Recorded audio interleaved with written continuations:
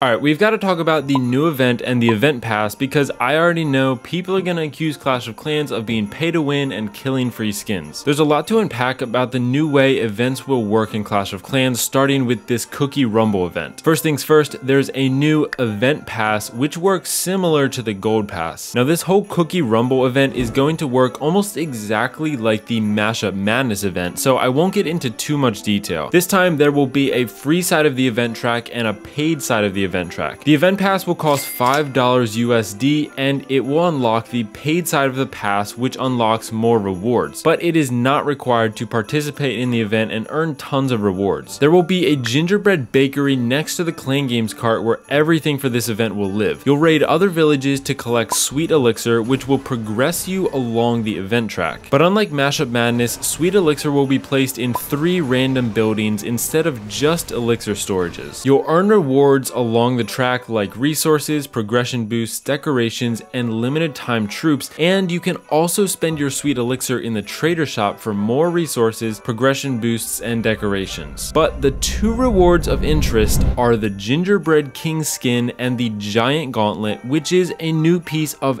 epic hero equipment. The reason these are so important is because you will only be able to claim one of these rewards unless you buy the event pass, meaning your Sweet Elixir will be capped at a certain amount so that you'll only have enough to buy one of these rewards. This is where you start shouting at Supercell for being pay to win, but there's more to it than that. For some reason, when Supercell releases a new way to pay for the game, people go nuts. I can't speak for other Supercell games, Clash Royale, but so far Clash of Clans has been really good to free-to-play players and really good at giving extremely good value for what they charge. The Gold Pass gives you insane value, and even when they increase the price, they simultaneously buff the rewards so that it's still the best purchase you can make in Clash. The reality is Supercell is a business and they're always looking for new tactics to make money. You can see how they've set this event up to make you really want to buy it in order to get all the rewards. From a business perspective, it's a great system, but for us, it is so annoying that we can only get one or the other of the best rewards. It's genuinely frustrating to me, but as annoying as it is, Clash of Clans is not pay to win. Nothing has really changed about the game. It's always been a pay to progress game. There have always been ways to pay for faster progression. And if you think about it, every single cosmetic that you've ever purchased, besides the Pixel King, Pixel Scenery, and Armored Machine, have been a choice between progression and aesthetics. In essence, this event is really not much different. In the end, it always comes down to you as the consumer deciding whether or not you want to purchase something from Supercell. So what should you do for this event? Should you buy the event pass or should you choose between the skin and equipment? There are 2 pieces of information you have to know. Number 1, is this the only chance to buy the Giant Gauntlet? And number 2,